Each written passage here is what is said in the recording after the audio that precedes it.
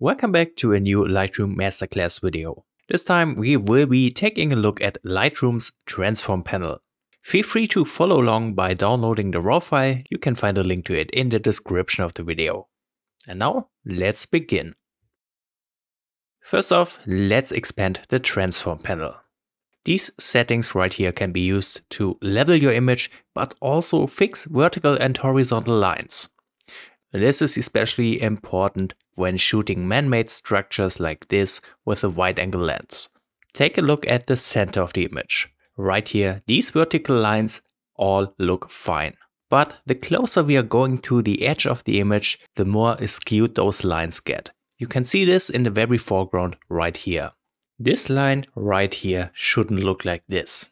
And that is an effect that is very common when using wide-angle lenses. You can see for this shot I was shooting at 16mm, so that's pretty wide.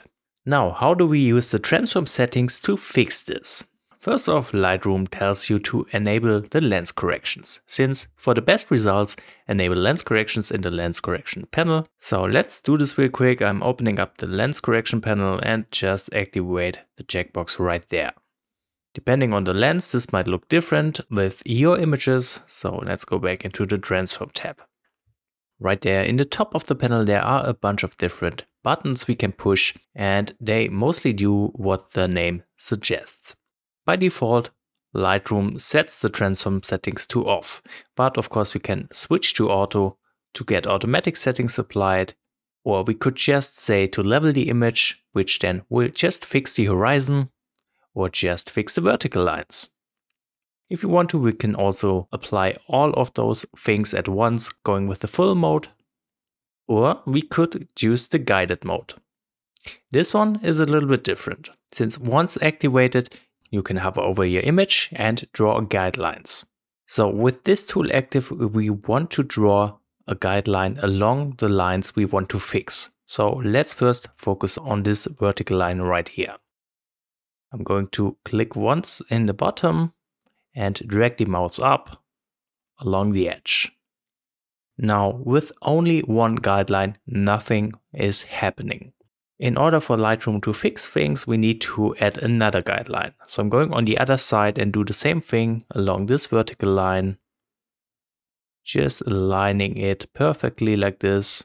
And once I let go, you can see Lightroom nicely fixes those lines. So this method works pretty well if you have clearly visible skewed lines, like we have in this case. By the way, let's turn off this setting again. This guided button right here is the exact same thing like the guided upright tool right there. Just click on the icon and you can again start drawing those guided lines.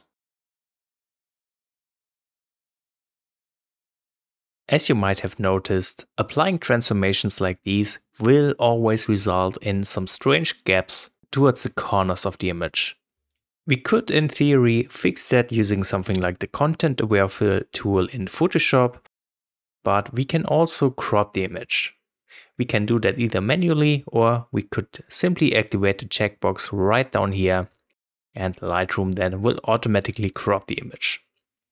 However, I highly suggest to not use this automatic crop, since you can see what's happening right here. We are cutting off this thing at the very top, which we don't want in this case.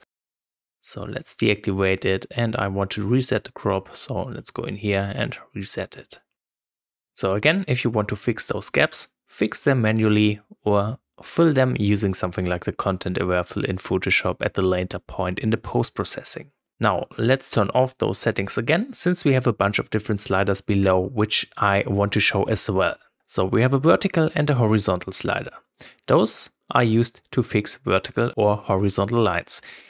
Just like before, we can use the vertical slider and try straightening those lines in the foreground, like we did before with the guided tool, for example.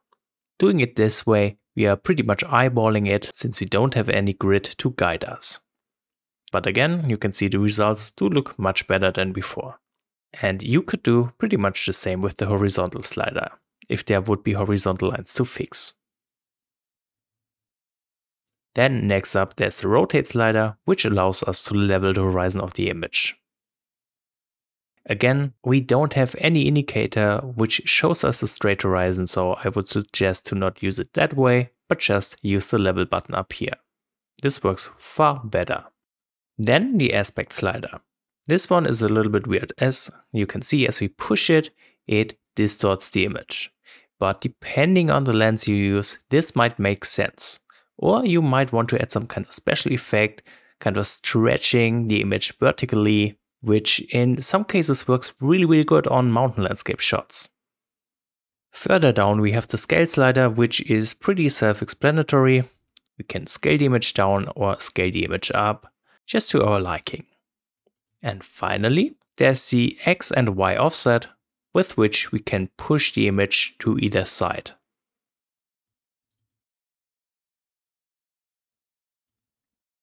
So as we just saw, with these transform settings, we can quite easily fix any ongoing distortions in the image and make it look way more natural.